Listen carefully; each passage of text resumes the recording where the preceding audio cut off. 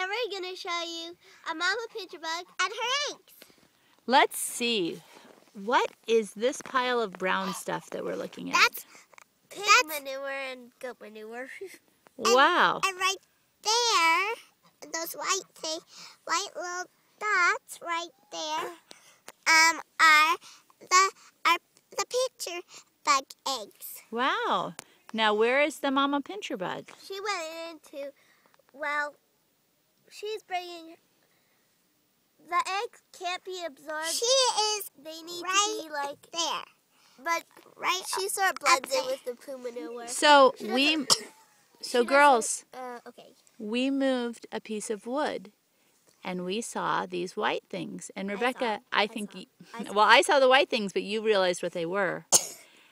And then we saw the mama pincher bug start moving them, didn't we? Yeah. So what do we think she's doing with them? We think that she is moving them to protect them from any animal that eats them, like maybe white roly-polies. Or chickens even. Now down here, let's see if I can point well. Do you know what this is? Yes, it's a larva it's an older larva of a fly. Yes, just like how a butterfly makes a cocoon, or a chrysalis, because moths make cocoons. Just like how butterflies make chrysalises, little flies crawl around, eat food, and then they make themselves a little shell and come out as flies. So a manure pile helps pincher bugs to have a place to lay eggs. It gives flies a place to lay their eggs. Is she coming out? Oh, and I do believe that pincher bugs like this place too. I think so.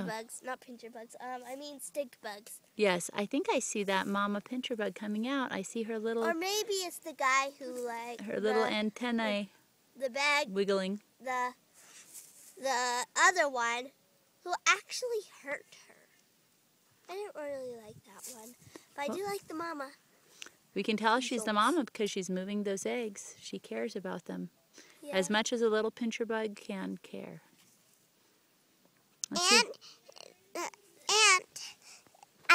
We don't know where the father is right now, but the the pincher bug father might be the other one that was there.